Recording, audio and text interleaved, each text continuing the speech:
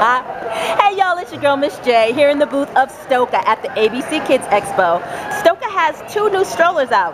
One of them is called the Scoot and the other one is called the Cruisy. Now a lot of you moms have parted with your beloved Stokke because you have a new addition to the family, and sadly the old Stokke, well, the brand, what is it, the flagship stroller. Yes, let me get those words right. The flagship stroller only is suitable for one child. Well, they thought of you, and now you can have two babies in your Stokke.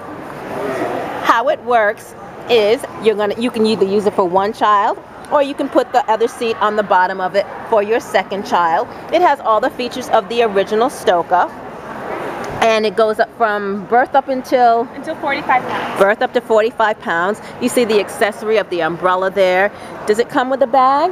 It does not come with a bag. On this stroller we actually have a large shopping basket, unlike the Explorer, so it doesn't come with a shopping bag. Okay, so that's great. Oh, I see it. Okay, so if you don't have the second seat on there, then you have a really big shopping basket. Okay. And what is the weight limit on this with one child? 45 pounds. And with two children? 90. So 45 pounds with one child and 90 with the two children. And how much does the stroller weigh?